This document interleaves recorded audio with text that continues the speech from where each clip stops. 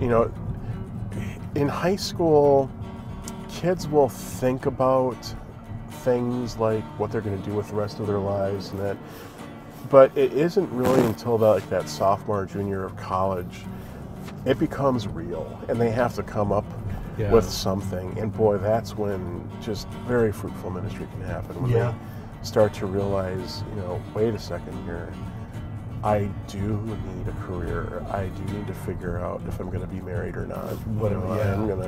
I do need to figure out if God's called me to be a priest or not. And it, in a weird way, that little bit of normal life crucible that everybody goes through, that you have to take that step, is a neat time. And I love, St. Olaf is, would be, I hate using this term, but it's, for lack of a better term, it's the only one I can think of a typical parish. It's not a specialty ministry. That's beautiful too, and of course you got youth and that kind of stuff, but you primarily now are working with adults that they're defined. They are who they are, and that change is different and slower in the older years. And it's the two ministerial realities are very fruitful but very different to work in. Was that a hard adjustment for you? It was. I didn't realize how high school and college kids have a completely different set of ministerial needs than adults do. Part of that's just common sense, they're growing up. But adults get annoyed with things that kids don't get annoyed with, and vice versa. And so, ironically, one of the biggest transition points for me into going into a typical parish was not understanding why some of my adult parishioners would get worked up about certain things. And I'm just like, what's the big deal? And mainly because Regis had 7, college ministry for 6, 13 years of one mentality of what priorities are. It took a little while for me to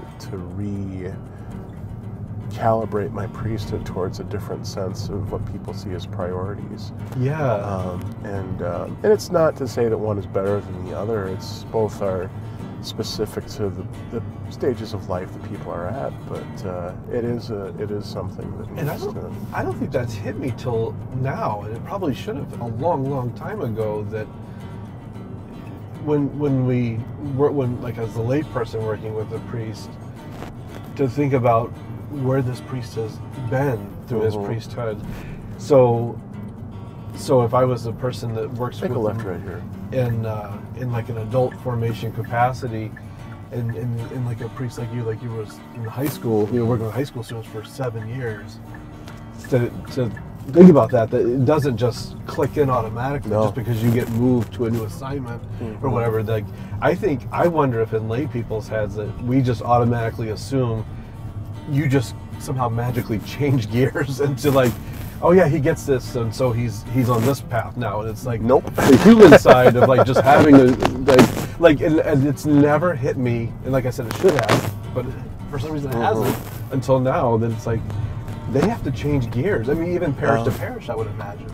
And in some ways, like in mine, being 13 years in specialty ministries with youth and young adults, you're not even aware at first what those gears are that need to change, but you get there. It's like you don't know what you don't know. Exactly. And then all of a sudden you find out what you don't know. And I got to figure this out now.